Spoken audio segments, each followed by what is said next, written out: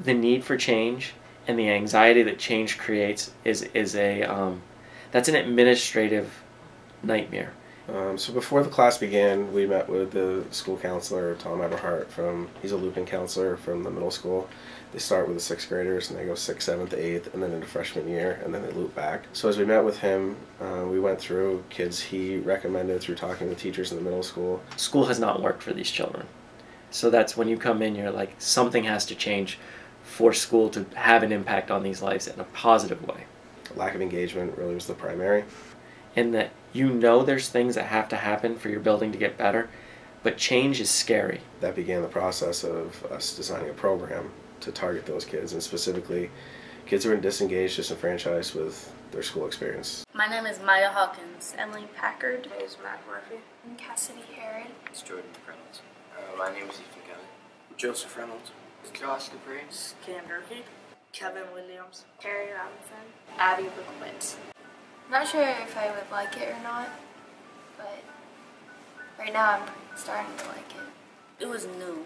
I just went with the program. I like how we get to do our own thing, come up with our own projects, and it's a pretty good class. My first impression was that it would be a regular, boring class, that you wouldn't use any of the skills. It's better than that.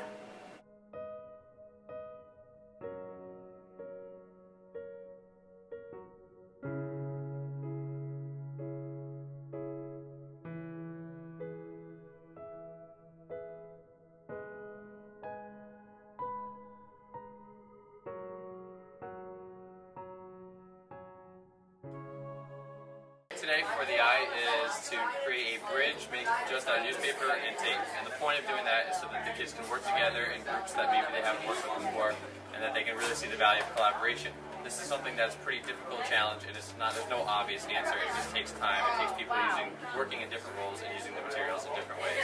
So my hope for them at the end is to not only figure out the answer to this problem, not that there is just one answer, but in doing so they will work together and get to know each other a little bit more, as well as try different problem-solving strategies. Hey, do too. Yeah. Set hands. Ready? On your mark. Get set. Go. Yep. Yes.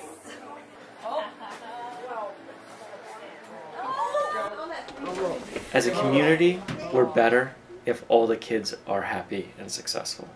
And this is a population that has struggled in school, and when they struggle, they act out as a way of telling people things aren't working for them. But how that manifests itself can many times take away from the culture and the feel of a building. So I'm going to pull him up. His voice is going to come through the speakers. His picture is going to be up on the screen. All right? Yeah. And I need you guys to just work with me. Sure. So just probably be good to do a little bit of an introduction to let you know who I am and what we're doing, and why you guys have your laptops in front of you. That sound good? Yes, definitely.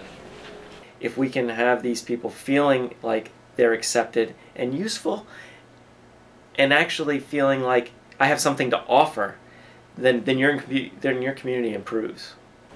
So my name is Jeff Marietta, and I'm a doctoral student here at the Harvard Graduate School of Education. I'm a former high school teacher and assistant principal.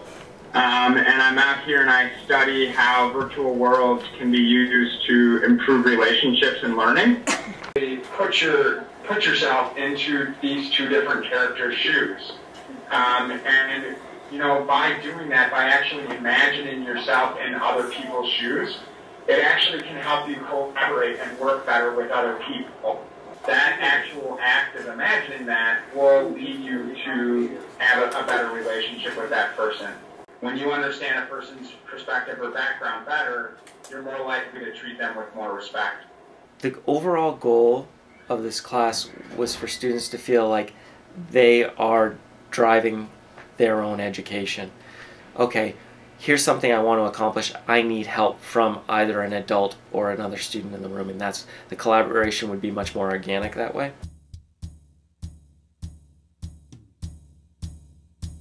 All right, I'm Rob Schultz. I'm the Executive Director of Cover Home Repair. And Cover does home repair, urgently needed home repair for low-income homeowners both in Vermont and New Hampshire. And we also run the Recover Store, a place where people donate things to us and anybody can shop. And all the proceeds from the Recover Store go to support our home repair program. This morning, we have this great opportunity of students from the I. The I students are here. They're here for a relatively short period of time, but they're doing work that we absolutely need to have done, which is our driveway suffered some damage in the rain. And we also had some material in our basement from some plumbing work, and it's a lot of work to do. And these students, they've only been here less than 45 minutes and they're almost done with the job. And it's all there. So, and at the end of the day, we're gonna have a whole bunch of rubble that we had to get out of our basement, which is a very narrow, windy stairway. And they will have filled in these ravines in our driveway. So it's work that honestly we had to have done, and these students are just being wonderful, and they have showed up with good energy, and they've been positive about the whole thing. And it's not glory work, but it's the work that just needs to be done to help keep a small organization thriving. And I also talked with the students last week about the fact that all of Recover's work is done with volunteers, and so they're simply volunteering like anybody else does in Cover, and that volunteering is a great way to pay it forward, because honestly, almost all of us are going to need some help someday, and so Cover helps provide that help, and these wonderful young people are helping us get the job done. So that's what I have to say today. The population that is in the I this year is a population we've had every year.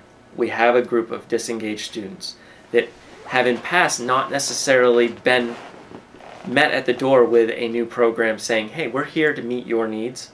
Their impact, just in terms of discipline and their sense of comfort, is much improved as opposed to what it would be if they weren't part of this program. Hi, I'm Dr. Chris Fields, owner and doctor of Fields Vision Eye Care here in Lebanon, New Hampshire.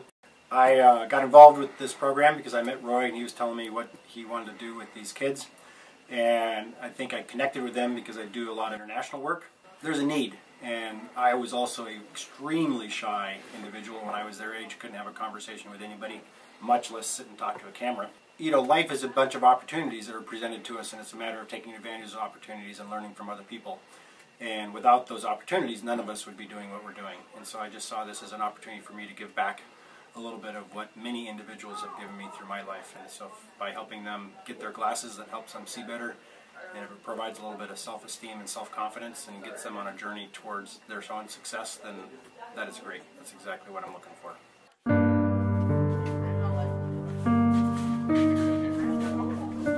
What is this? What am I doing? Is that where we're building the camper? No. No? Maybe? Yes. Where we're going to build the camera. That's this door. And then intersect back right here.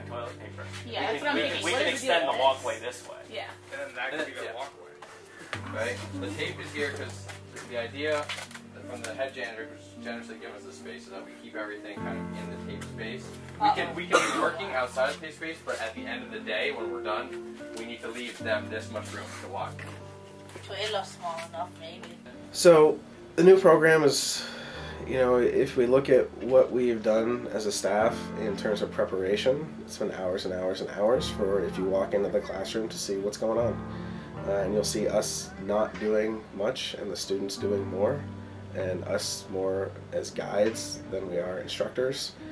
And that type of work, ironically, as we found out, preparation for that takes twice the amount of time as it does to prepare a lesson to get up and lecture or assign group work, that they will complete this task by the time they are done. In general, preparing for the I is all about what are the possibilities of this activity. So if we're going to do this, what are the possible outcomes? Kevin, speak better than the apple. Take that sauce. I don't videotape that.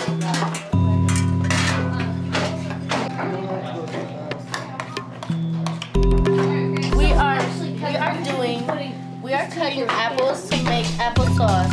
And right now I'm cutting up the apples to make them smaller so that they'll become so they'll be better So hi, I'm Miss Abel, and I have the pleasure of being a teacher in the I program. And today we are working in a kitchen with a bunch of bushels of apples and having the kids make homemade applesauce. And they've had an opportunity to learn how to do that from beginning to end. And then we're going to have a chance to take the finished product over to the Haven. And it's great to see them all work together and learn how to make this product.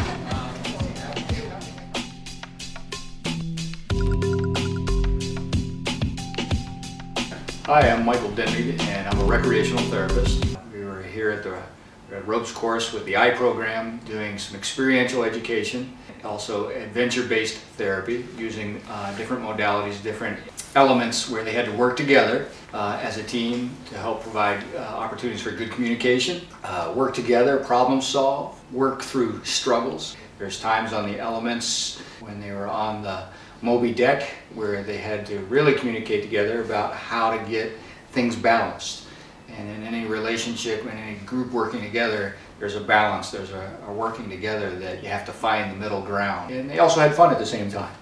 I saw a lot of growth from the initial elements that we were on, the Wild Woozy and the Triangle Traverse, where it gave them an opportunity to get everybody aboard, work problems out, and if they didn't work the first time, they had opportunities to come up with new solutions.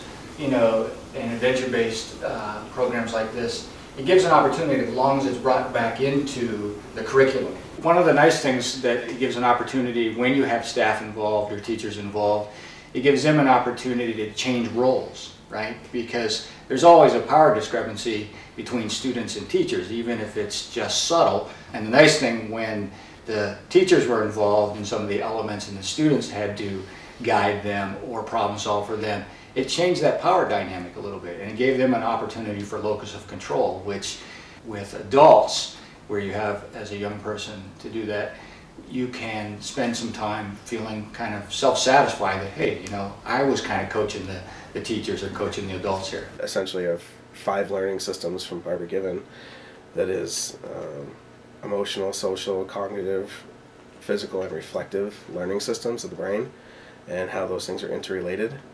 Okay, and I'm going to explain that a lot of these words, it's the same thing repeated in different places, so don't freak out. But we're going to take what you do, take what you know how to do, and we're going to figure out how to move you over.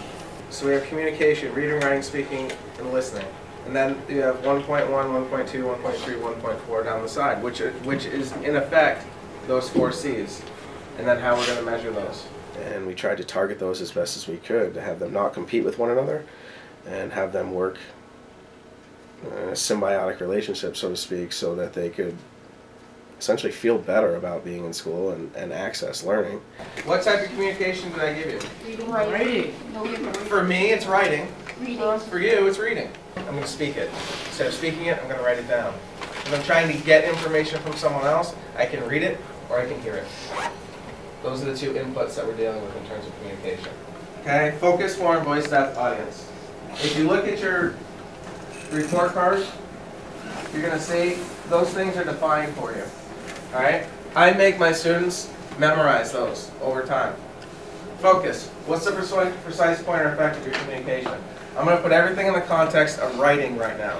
You know, not being able to move around and just feeling stifled in a lot of ways, that the school system itself is not engaging those learning systems, then it's really an inhibitor to learning as opposed to something that is supposed to enhance learning, which is the antithesis of what school is.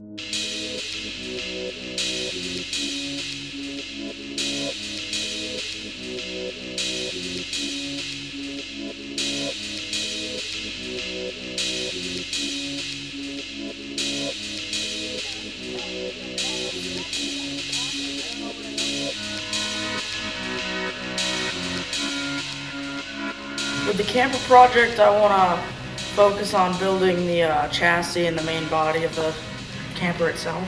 The role that I want to play in the camper project is the management with how we're going to spend the money and how we're going to make the profit. I want to help build the kitchen area. I'll build all of it. I'll help build most of it, just not the kitchen, because Maya wants to do it. And I don't want to fight her for it, so.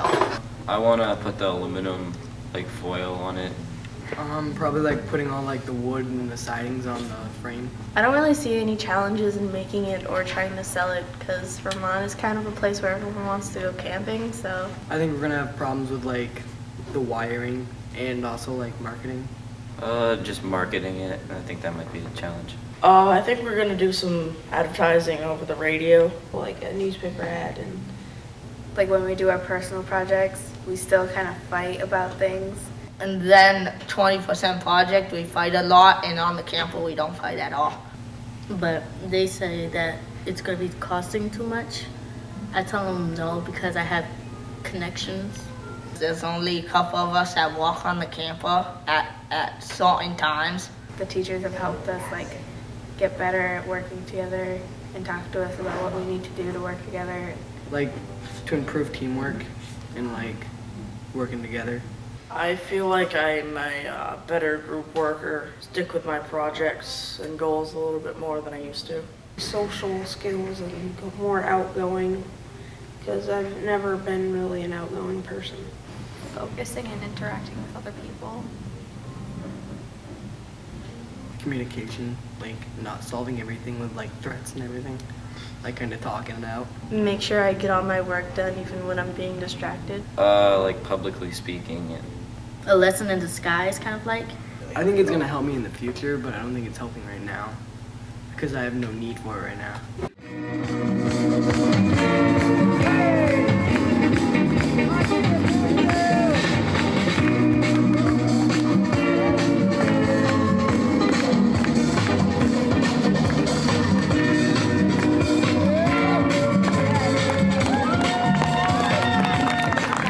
Kevin's first subway ride. How you doing, Kev? This is my first subway ride. I've never been one. So here's the John Hancock building.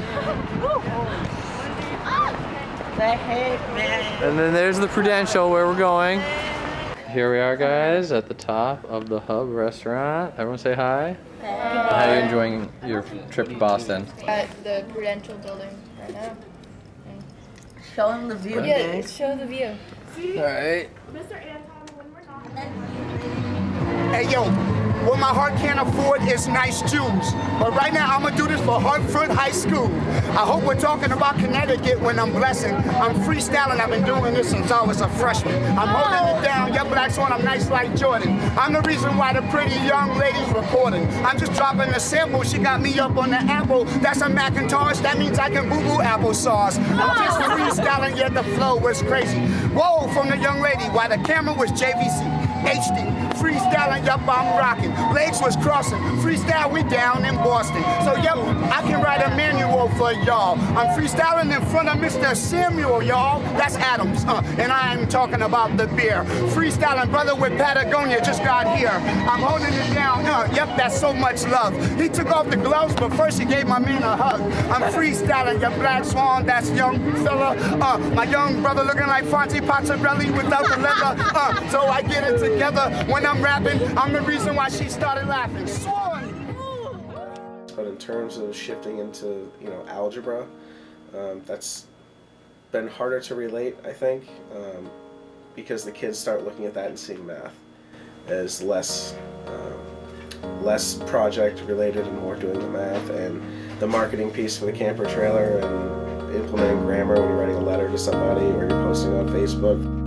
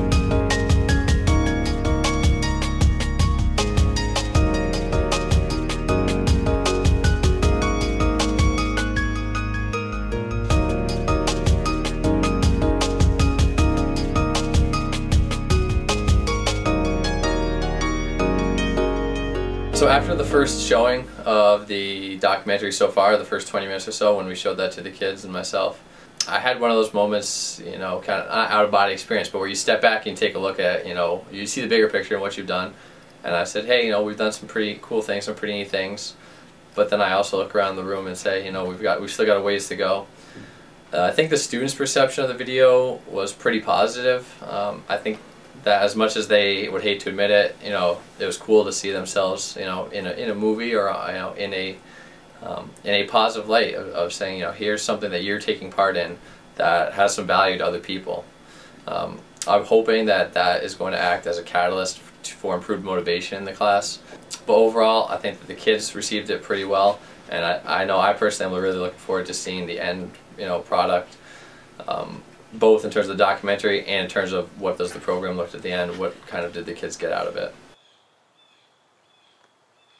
Every school should have some kind of an alternative to the regular program. I actually think we should have a lot of different alternatives.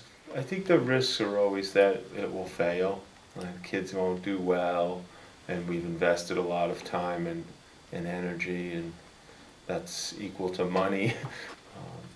You know, I know that pretty much just freshmen right now, so I hope that we can have some sophomores that were in it this year and then new freshmen coming in, so hopefully we can expand a little. There's already been a big investment, and I think you know, we can do some more, and I also think the program can support more students. Forget trying some other new program.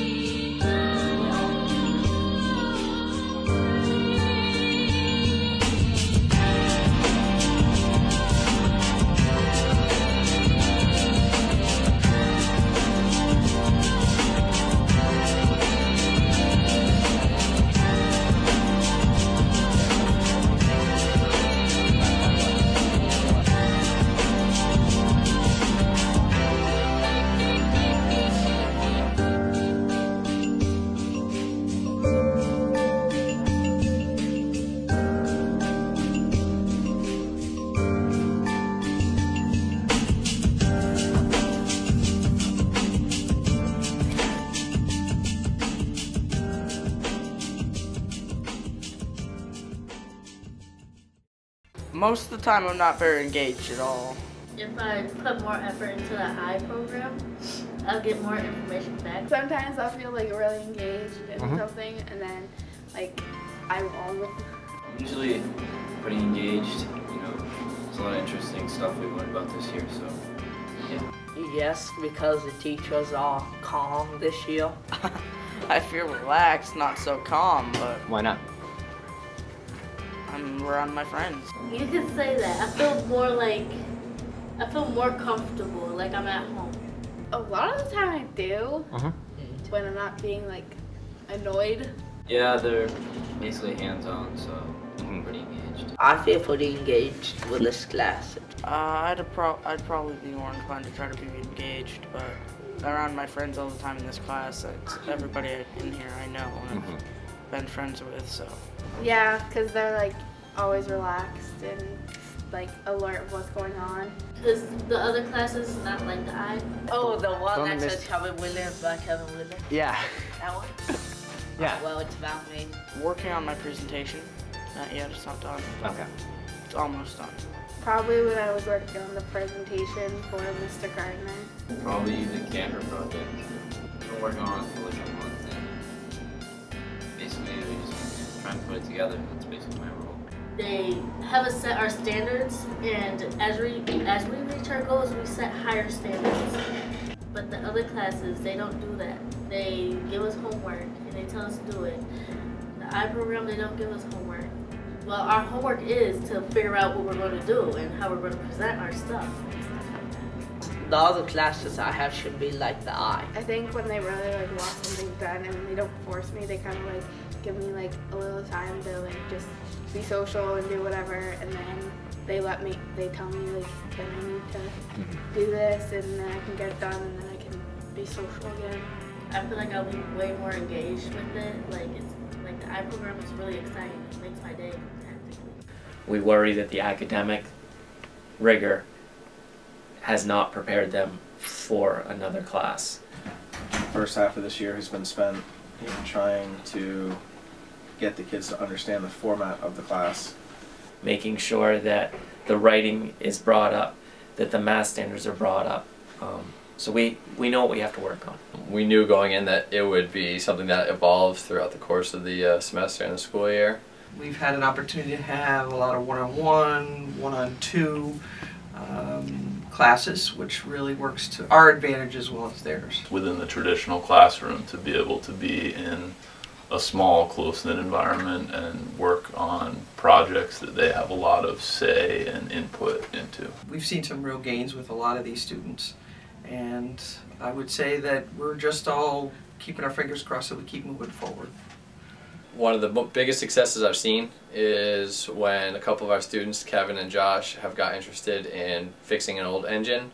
You know, Kevin woke up early, got his dad to donate an old used power washer. They brought it in, and Josh and Kevin have spent a lot of second block going down there tweaking with it, tinkering with it, trying to get it started. All know that this project is starting to make real progress when someone comes in and starts talking about what they're doing at home. That all of a sudden they're assigning themselves homework. Some of the students are really learning how to be accountable for their actions, their words. For example, we've had a lot of students get angry at each other and want to fight, but they haven't. Talk to any of the kids in it or the adults involved with it. It's been a beneficial thing for them. I do believe that they've grown academically. I think, again, if students feel comfortable, especially as freshmen. I think a big part of that has been the relationships between the students and the adults. We've had times where we've had conflicts that the kids haven't resolved effectively, but it's one of our standards that we work on. Anytime you want to see a dysfunctional relationship come down when the camper's being built and it's not obvious what step 2 is. What we know is that for 80% of students in this country, public education works. 20%, roughly, it doesn't. If students go the entire year without finding that one interest or one project to pursue, but they've tried many other things, I think that in and of itself is a success, because they're finding out what they are interested in, what they, even if they haven't found it yet, the pursuit is not for naught. Well, last night I was looking through my emails, and I got an email saying that Teen Ink chose my poem to be on their front page, underneath the subject poems. So you guys, my poem got published in Teen Ink magazine.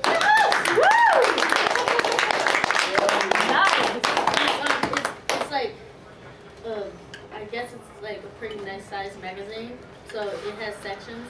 So in the poem section, I'm on the first page on the poem section. Yes, nice job. We have like this for the brochure right here is about the eye, and this is about the camper. We need to add more stuff to it, and then probably like right here you're looking at like state parks or camping areas, so we can put that right there and give people ideas of where to go. Just like I'm with my friends and everything, and we've all become pretty close. We don't really fight anymore like we did at the beginning. I learned how to work better in groups. Well, I do mostly everything. Depends on who I'm working with. Sometimes I don't really get along with them. Sometimes it's interesting and sometimes it's not. I thought it'd be easier. Yeah. But it's not. It's trying to figure out what are we going to do to get people to notice it. So that was the really, really hard part for us.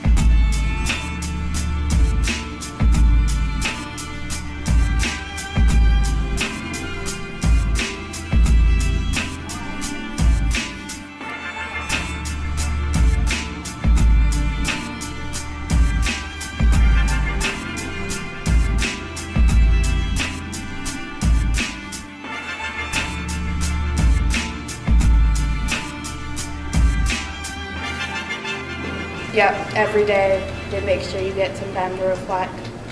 Every day, normally after second block, they give us like 10 minutes. Too much time. I don't think the reflections are worthwhile at all. I don't think it really has a point. They kind of get boring after a while. Sometimes you don't know what to write. Sometimes you do, but... I think definitely the teachers of the I have had a positive impact on my learning.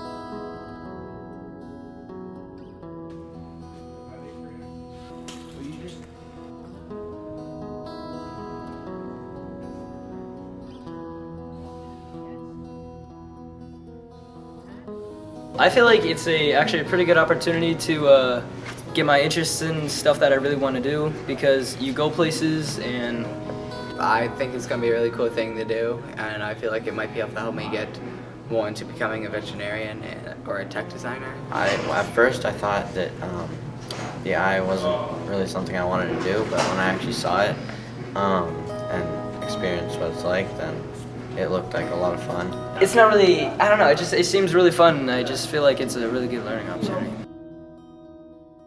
And this is Maya Hawkins, who will tell you a little bit about what's going on with the eye. In our classroom called the I, we are doing more hands-on projects, and how that helps us is that it helps us communicate with each other. There's 30 businesses that every Thursday morning expect to see Maya doing a 60-second presentation to them. They miss her when she's not there. Maya feels a part of the group. She missed one day. She was sick. She sent me a text that she felt like she was letting the group down. Hello, I'm Maya Hawkins from Hartford High School. I'm going to give you an update about the camper. So that connection to groups outside the building, that far exceeds my expectations when I first started this. We will cover it with a piece of aluminum, and at this point, we are trying to figure out how to place the solar panel, how to attach it to the roof. That's good. I think it was a good overall year. Yeah, I think we did a lot of stuff that, probably couldn't have done in the past. In the beginning of the year, it was kind of awkward. I don't know, I guess I'm not used to the way that not getting pushed to do something. They really need to make us do our work. They should be a little more strict because of us. Like, we do something and they're just like, stop, stop. And we do something yet, stop, stop. They don't really like take anything away. I don't think I'd change anything. They should have been like in our business, like with certain things. You gotta get ready for math next year and all that other stuff. Maybe the teachers could be a little more strict about things. Sophomore year is just like freshman year. That's how I see it. It's just another year of school. I think next year is going to be good. I think it's going to be a little tough because going back to regular classes, I'm going to have 4 classes. The best part was probably the going to Boston. Going to Boston. I think the trips were fun because the class was able to bond. Just building stuff in Minecraft. Boston was definitely the most fun I had this year. Me writing my poems. The beginning where like everyone was, I don't know, I guess getting to know each other. Like building campers and, you know, just team building stuff. Do I feel accomplished? Yeah, somewhat, like halfway, half not way. Learning to interact with people, and that was probably because of the eye. I think getting to know people better, because at the beginning, like, we didn't really like each other. I like 2 people, and now we're kind of like family. I think I pay more attention in class now. I started doing Khan Academy to get some of my math skills up. Some of the goals that I set here has not been reached yet. I only went to BNI once. I probably think I could have gone more. Trying to get to school on time. I think I just blew it off. And I wish I didn't, you know, do it now. So what advice would you give to the next kind of generation of iKids next year if they asked you for advice about taking this class specifically? I think they should like look forward to the future and realize that they need to get ready for the year after because, you know, they're gonna have regular classes too. Don't slack off as much as I did. And don't take too much time away from math and English kind of thing. Have the teachers will help you. They're willing to help you. That's what they want. They want you to ask. I would say don't mess around, actually do your work.